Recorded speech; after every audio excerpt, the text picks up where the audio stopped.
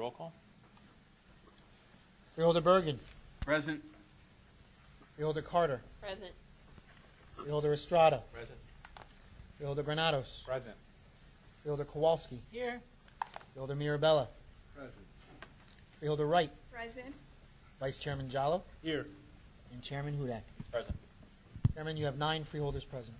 Jim, please lead us in the prayer and salute the flag.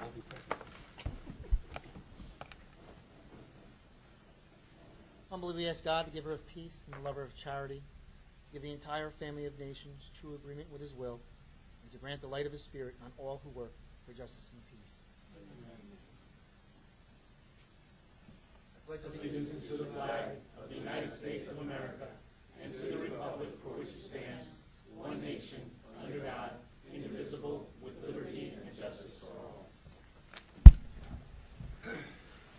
Jim, please read the statement of compliance with the Open Public Meetings Act. Chair wishes to announce that pursuant to the requirements of New Jersey statutes annotated Title 10, Chapter 4, Section 10 of the Open Public Meetings Act, adequate notice of this meeting of the Board of Chosen Freeholders of the County of Union has been given by mailing the annual meeting schedule for the year 2014, along with periodic changes necessitated by circumstances, to the newspapers circulating within the County of Union who are designated to receive such notice, and by posting the annual meeting schedule for the year 2014 in the Administration Building, and further by filing the annual meeting schedule for the year 2014 with the Office of the County Clerk.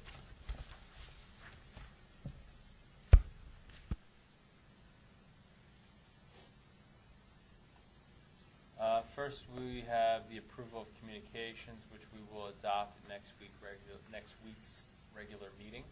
Our first department head this evening will be the Director of Administrative Services, Norm Albert. Evening, Director. Chairman, members of the board, the department has one resolution on for your agenda at this time, and I'd be happy to address any questions you have about it. Freeholders, any questions for Director Albert? Freeholder Estrada. Thank you, Mr. Chair. That means that we are actually doubling up the amount that we have originally allocated to this firm. Yes, that's true. In other words, they have used up all the $75,000 that we allocated this year. They have not. They've used approximately 62,000, almost 63,000 freeholder. Last year, the total was just under 126,000. They handle most of our disciplinaries. All right. Thank you. Freeholders, any other questions for the Director? Hearing none. Thank you. Director of Corrections, Brian Reardon. Good evening, Chairman, members of the board. Department of Correction has one resolution for your consideration. I'll try to answer whatever questions you may have. Freeholders, any questions for the Director? Thank you, sir. Oh, did I miss someone? I apologize, Freeholder Carter. It's okay. I put it up late, though. It's okay. In this resolution, we have an amount not to exceed. How much, this is something that we're renewing, how much did we utilize in the past year? Just to give you a snapshot, the money that's allocated gives me the liberty to send, and they hold about 60 beds for me, 60 beds at a monetary rate agreed upon per diem price that comes up to that total figure that you're seeing. We're not averaging anywhere near 60 inmates per day. We're averaging probably 40 today. I actually have 35. And we're spending a little bit under $100,000 a month to send inmates over to that program. So I see no reason that we would go anywhere near exceeding that amount. The total so far, for this year is, and this year is demonstrably lower than last year, which is demonstrably lower than the year before. For two primary reasons. Number one, we've had the population reductions at the jail, and number two, I have to keep a core group of lower classification prisoners at the jail to perform certain functions and assignments, work assignments, really just consistent with a lower classification of prisoner, like working in the kitchen and working in areas that are a little bit more of a security threat. Okay. So All right. we're spending much less than what we're allocating. Thank you. Thank you, Freeholder. Freeholders, any other comments or questions? Thank you, Director. Thank you. The Department of Economic Development, Deputy County Manager Bill Reyes. Good evening, Chairman, Freeholders. I have the Department of Economic Development has 6 items for your consideration. Prepared to answer any questions you may have. Bill, can you give me a very quick explanation on the Safe Routes to School program? We're entering into an agreement of support for that application for the city of Linden. Yes, that is a New Jersey DOT grant. I believe the city of Linden is looking to make improvements on Wood Avenue. It is mostly dedicated to making sure that school-age students are safe when they're using either for walking or riding their bikes to school. So, or is it provide funding for traffic lights, for personnel to? All of the above.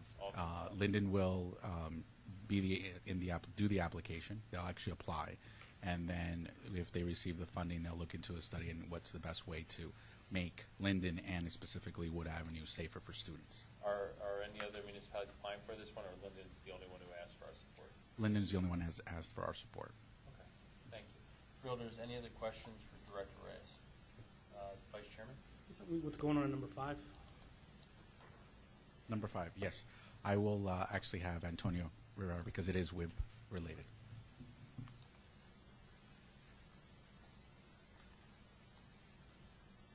Good evening, Freeholders. Resolution number 5 is a request for funding under the Workforce Investment Act to provide occupational training in entrepreneurship training, class-size training for adults, dislocated workers, and youth throughout Union County. This is a great opportunity that we're embarking upon as the Retail Skills Center in the Jersey Gardens Mall is facing a situation where we are going to take over and provide occupational training for expanded services, because the Retail Skills Center was focused on just retail skills training, but the economy is requiring a lot more training of folks in various other sectors, including but not limited to retail, hospitality, tourism, healthcare, transportation, logistics and distribution, financial services, supply chain management. So it's a myriad of training programs that fit the training needs of employers at the moment. So what's the difference between that and number 4, where we're being requested to enter into a contract for $1 million with Union County College to provide occupational training?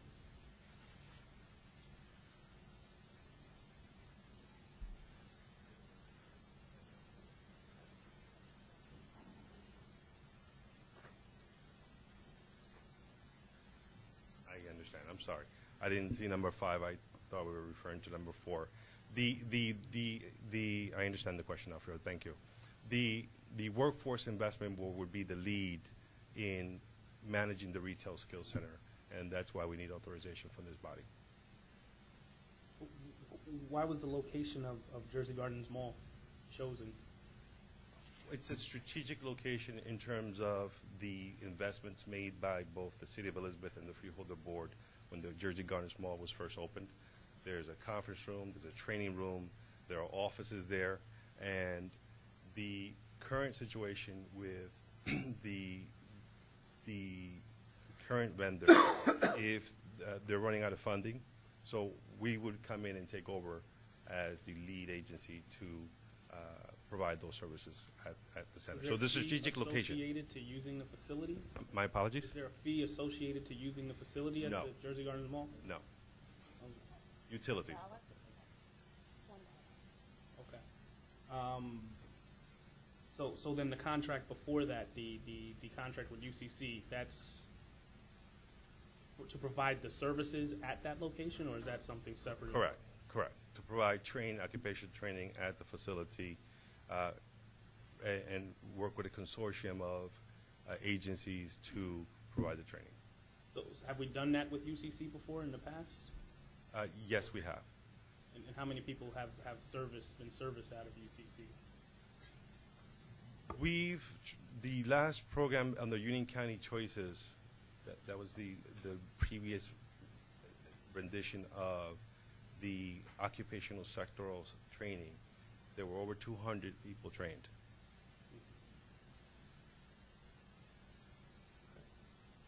Thank you, Mr. Chairman.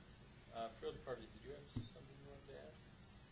No, they were answered. I was going to question in reference to 4 and 5. Okay, sorry. I'll wait until off-site after the meeting. Do you have any other questions or anything else? Nope, that's it for right now. Freeholder Granados? Yes, in reference to number 4, the in-demand occupations, what Yes. are they considered to be? So the in-demand sectors that are focused are retail, hospitality, tourism, healthcare, transportation, logistics and distribution, construction, financial services, and supply chain management. I just want to make sure, because I know this week we had the opportunity of attending the Union County College for an event they held in reference to having people who graduated with GED becoming new citizens, and also graduate with the occupational training program. And they all came through the Workforce Investment Act, where they provided, we provided funding through the county, Union County Board of Chosen Freeholders. At the same time, we helped over, I believe, 80 individuals get into those different sectors in those different fields. So it's definitely a great opportunity for us, I believe. And one final piece I would say, this was also focusing on youth. I haven't had the privilege this morning of running into Freeholder Jallo at an interfaith council meeting, and I was the guest speaker there this morning, and the main concern was youth services. And so the churches are at the front line, at the vanguard of seeing the need for additional training and job placement. So, something like this will be received overwhelmingly positively by the community, just based on the anecdotal feedback that I received this morning. And, Chairman, thank you. Also, in reference to in number 5, the Workforce and Innovation Business Center, that will be run through Union County, correct? Absolutely. The Freeholder Board? Absolutely. Make sure we're clear on that the Freeholder Board is one that's in control. Absolutely, yes. Okay. And what that's going to allow us the opportunity to pivot the training needs to the conditions on the ground as it relates to the economy. Very important. Tony, just a couple follow-up questions. The $1 million that's going to Union County College, correct? I'm sorry, Freeholder? Resolution number 4. Yes. That $1 million, so it's going to the college to administer. They would be the fiscal agent on the training. The idea here is to bring together a consortium of economic and business development folks and organizations, like, for example, the Union County Economic Development Corporation, the Elizabeth Development Company, and design the model around the training needs on the ground, working closely with the New Jersey Economic Development Authority to ensure that the entrepreneurship training, for example, is meeting the needs of the up-and-coming startup organizations or businesses. So I'm sorry. So who is providing the oversight on the administration of the money? Is it the WIB? Is it the state? The funds that are going The Workforce Investment Board. The workforce will Yes. provide. And in terms of the funds that are going out, how much of it is making it towards actual training, entrepreneurial training? Is it like what's the breakdown of the funds in terms of how the money is being spent? It's a big number. So. It is a big number. The very roughly what I can tell you today, I can definitely tell you not 100% of the money is not going to go to Union County College. I can guarantee you that. The idea here is to commit the funds. The on-the-job training, on-the-job training program, for example, that has historically been managed by the Elizabeth Development Company, had overwhelming success. Overwhelming success. We funded them the previous year for 40 folks. They did 80. In the on-the-job training program, for example, reimburses employers for taking a chance on someone that they may not otherwise hire, for whether it's the economy or for what other reason, and being able to take that chance and hire the individual and get some production. I appreciate it. They're all worthy entities, I think, involved, and in terms of purpose, it sounds very good. It's a big number, though, so some feedback in terms of where those funds are going is helpful.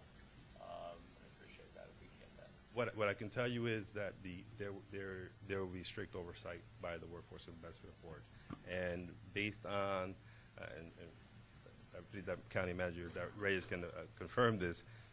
We have very strict guidelines from the state as to how we pay. So if this is strictly a performance-based contract. Good.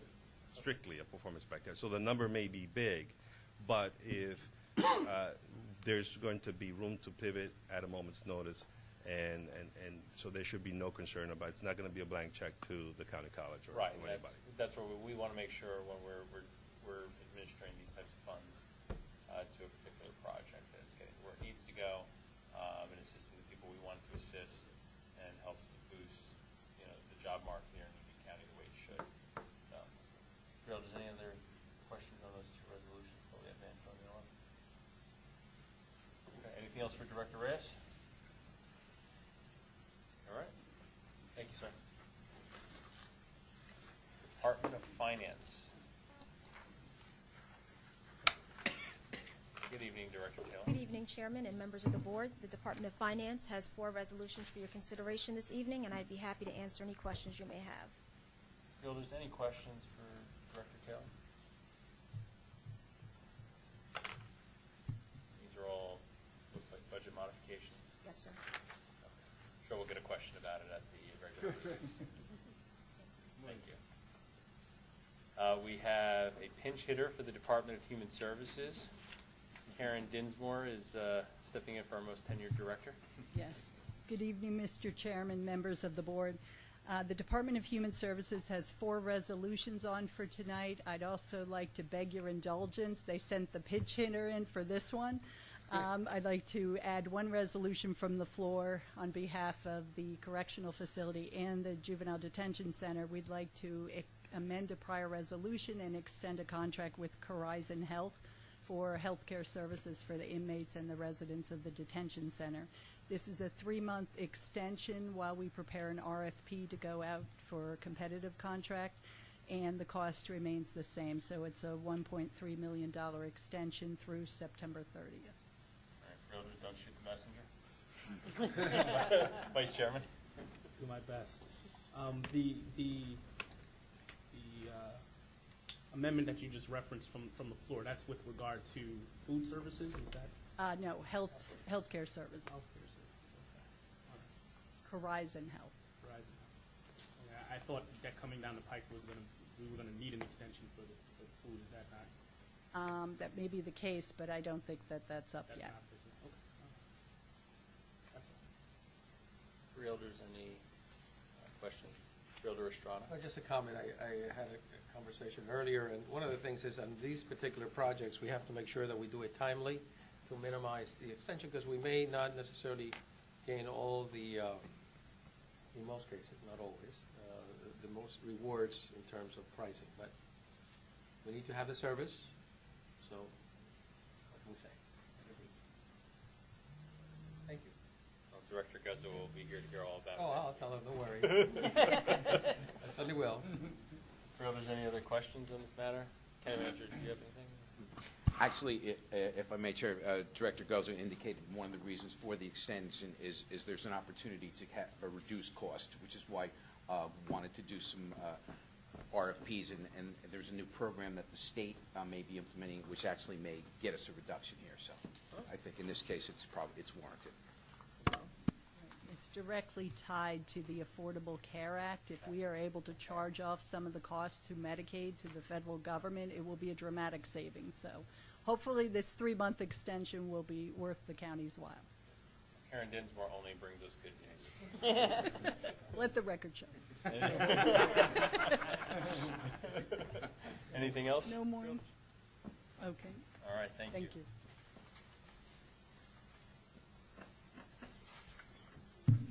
Department of Parks and Recreation, Director Zuber. Good evening, He was Mr. eager to Chairman. get up there. The Department of Parks and Recreation has 3 items on tonight's agenda, and I shall try to answer any questions you might have. All right, freeholders, comments, questions? Freeholder Carter. Can you just go into number 1 a little bit, and also number 3?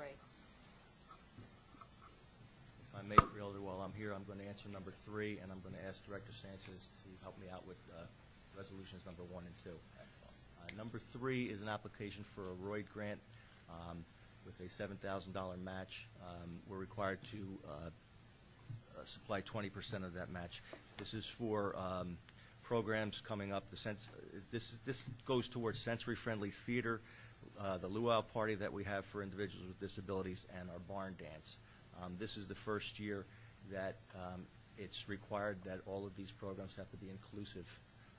It was spread out last year over a few more different programs because they didn't need to be inclusive. Okay. There's a 5-to-1 match on this? It's a 20%, it's 30, we're 5-to-1 match, that's nice. Freeholders, resolution number 1, which is extending the management contract for Kemper Sports in the amount of $40,200. That's for the 3 additional months that we're going to need in order to get through the RFP process that we're in the middle of right now for a competitive contract for management of our golf operations, which the contract ends in August, the current. So we are doing the RFP process. Okay. Yes, we're right in the middle of it. It'll be issued next week, and then we'll start the process of evaluating and recommending. And this is at the current rate? Yes. Thank you, Fielder Carter. Fielders, any other comments for Director Zucker? Thank you. We have Runnels Specialized Hospital, Sandra Dor, our acting administrator.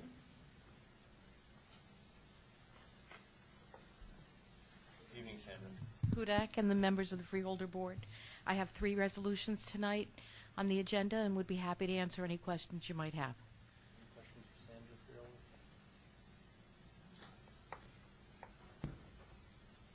Thank you very much. Thank you. County Council?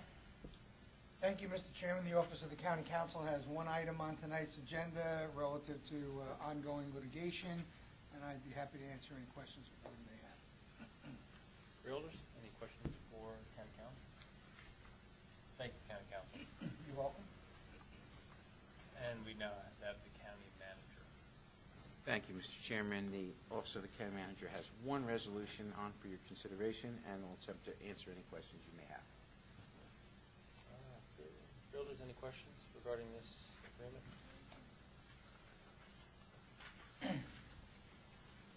Fielder, our County Manager, I'm sure it'll be brought up at the public meeting as to why this agreement only covers 2011 to 2012.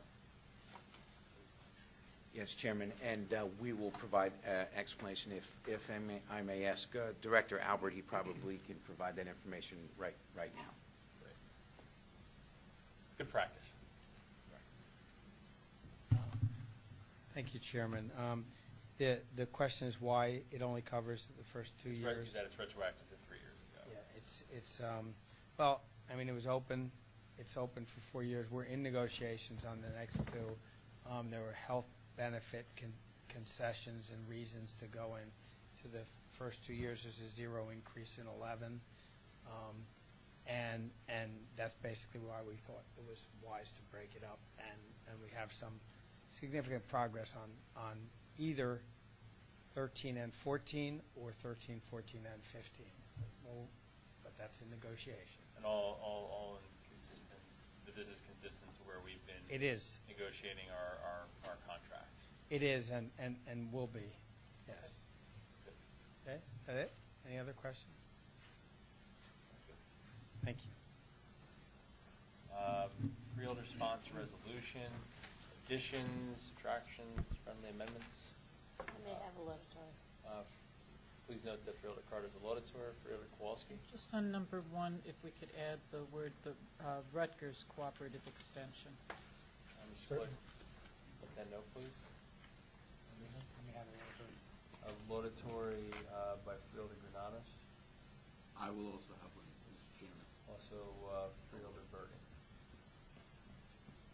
Anyone else? I will have a laudatory resolution as well. It's a possible advisory board appointments. Also, just I don't know if anyone wants to join me in number 5. Tomorrow at the Linden High School commencement, they're going to be presenting a honorary diploma to a gentleman who missed his graduation 70 years ago because he was storming the beaches in Normandy. So they're bringing them back. So if everyone knows mine, I'd like to do that from the entire board. Absolutely. Yeah, so that brings that to a close, and then we have a executive. I need to go into executive session. County Council, would you kindly give your statement relative to that? Certainly. Thank you, Mr. Chairman. Pursuant to the provisions of the Open Public Meetings Act, the public body may enter into executive session for the purpose of discussing certain enumerated subjects. This board now wishes to enter into executive session for the purpose of discussing pending anticipated contract negotiations for continued health care coverage for county employees. The minutes of the executive session shall be separated from the minutes of the open public session. Minutes of the executive session, redacted as appropriate and necessary, shall be available in approximately 30 days. Clerk to the board shall retain the original minutes until such time as the confidential limitations have been removed, at which time they shall be made available. Upon the affirmative vote of a majority of the members present, the board may retire to executive session. Upon the board's return, given this is an agenda meeting, it will not take any formal action on the matters discussed. Can I entertain a motion to enter an executive? So moved, Mr. Chairman. Second. Motion was made by Freeholder Mirabella and it was seconded by the Vice Chairman. Mr. Clerk, please read the roll call. Freeholder Bergen. Yes. Freeholder Carter. Yes. Freeholder Estrada. Yes. Freeholder Granados. Yes. Freeholder Kowalski. Yes. Freeholder Mirabella. Freeholder Wright. Yes. Vice Chairman Jallo. Aye. And Chairman Hudak. Aye. Chairman, you have 9 votes in the affirmative. 7:30. We are in executive session. Motion was made by Freeholder Mirabella and seconded by Freeholder Kowalski. Mr. Clerk, read the roll. Freeholder Bergen. Yes. Freeholder Carter. Yes. Freeholder Estrada. Yes.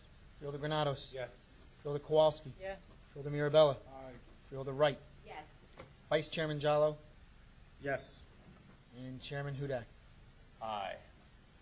7 yeses and 2 ayes. Got 9 votes in the affirmative. Thank you. County Clerk, any statements to read relative to our executive?